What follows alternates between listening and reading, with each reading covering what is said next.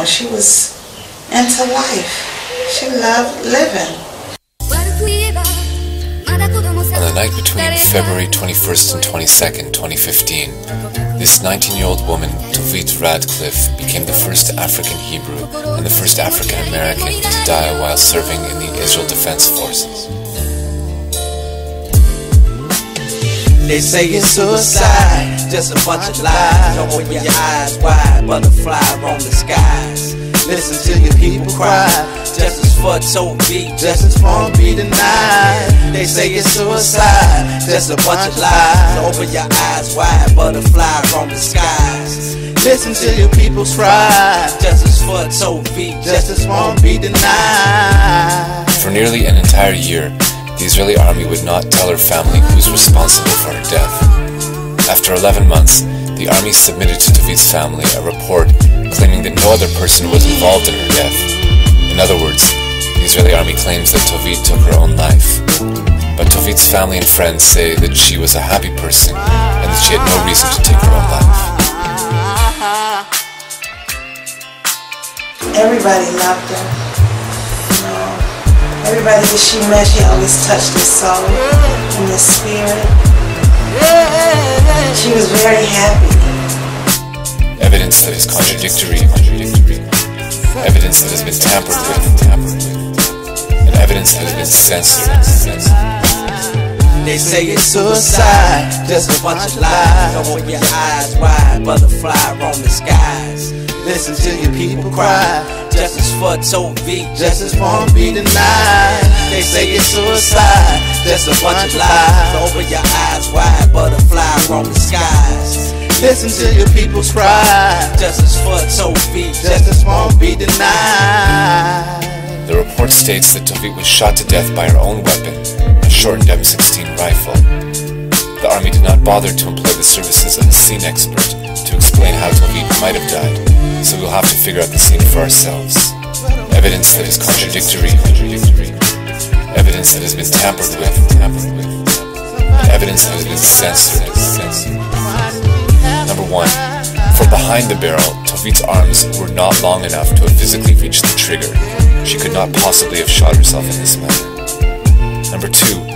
If Toveet's left-handed holding the barrel of the rifle, gunpowder and burn marks would have been found on her hand. Neither were. Number 3. No blood or tissue from Toveet's head was found sprayed on the door that Toveet had been standing directly in front of. Number 4. If the rifle had been fired in the manner the army asserts, it would have kicked back forcefully into the window of the security booth. After the incident, however, the booth window showed no signs of cracking. Number 5. Toveet's lifeless body was first found in the security booth, sitting down on a chair, pulled up close to the table in front of her. If Toveet had shot herself in the manner that the army says that she did, she would have dropped down where she stood, at the back of the booth. Even if she had done as they say and dropped down into a chair, how would that chair have moved forward on its own without anyone's help? They say it's suicide, just a bunch of lies. Open your eyes wide, butterfly roam the skies. Listen to your people cry, justice for Toveet, justice won't be denied. They say it's suicide, just a bunch of lies. Open your eyes wide, butterfly roam the skies. Listen to your people's cry, justice for Toveet, justice won't be denied. The testimony of Soldier S and the decision to cover it up reveal that the base commanders knew of Toveet's death well before midnight.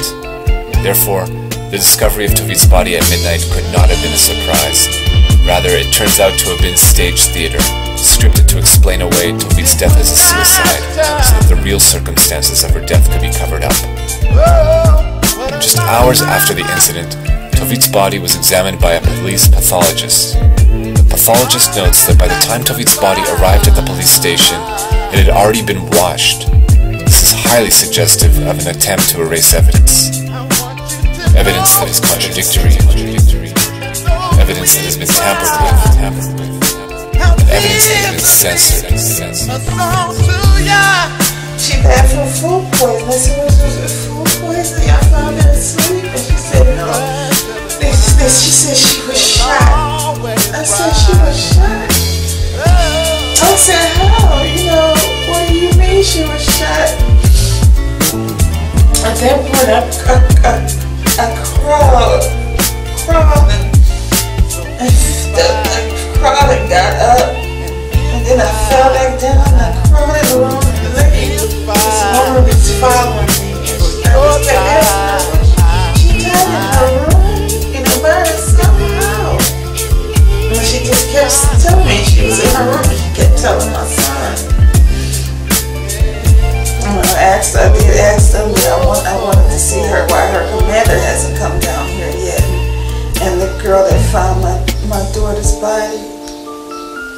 And they said they were very upset and everything. They said they couldn't, they was traumatized. I know if that would have happened to someone else, I would have been there at their parents' house. And I would have been trying to let them know everything that I saw. And I would have tried my best to comfort them. And I was there with their child. I never felt good about that.